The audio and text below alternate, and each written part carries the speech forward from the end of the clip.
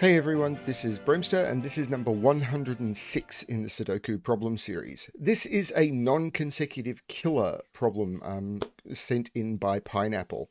There's a link below to where you can get a copy of this to try yourself, and the goal on this one is to place the digits in all of the cells marked with X's. It's important to note that you do not need to place any other digits. None of the other cells exist in this one, so just focus on those.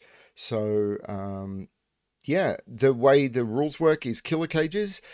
Digits in cages must sum to the number in the top left corner of the cage, and for digits you're placing, they cannot be orthogonally adjacent to a digit that is consecutive with it. So I'm going to wait for a few seconds so you can pause the video and give this a try, and then when you come back and unpause the video, I will explain how this works.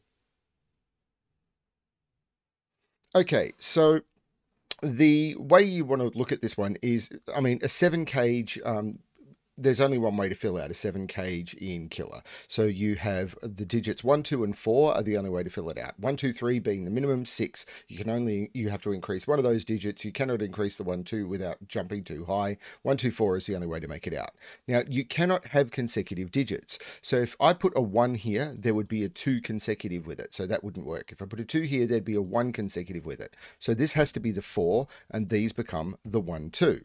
Now, in the 14 cage that's left, I can't use a 1, 2, or 4. So the minimum digits I have left available now that I can use are 3, 5, and 6. And those 3, 5, and 6 sum to the 14. So this becomes 3, 5, 6. But if I put 5 in the middle, there'll be a 6 adjacent to it. And if I put a 6 in the middle, there'll be a 5 adjacent to it. So this becomes a 3.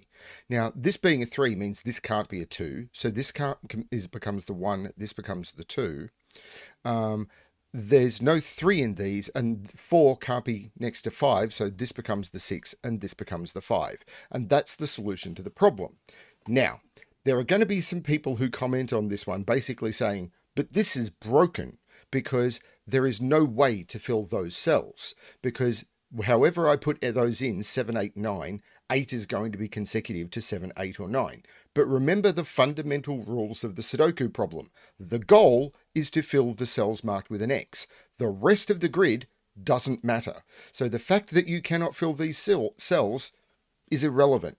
This was how you place those 6 digits. So if you're going to comment and say, but you cannot possibly place those 6 digits, remember the rules of the problem is just to understand the logic to place the cells with an X. You do not need to worry about any other cells in the grid. This is to demonstrate logic techniques, not to build the foundation of an entire Sudoku grid.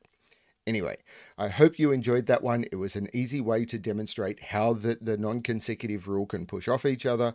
Hope you're enjoying the series. The series will return. I don't know how regular it will be, whether I'm going to alternate puzzle and problem videos. We'll see how it all goes. Thanks everyone for watching, and as always, good luck with your solving.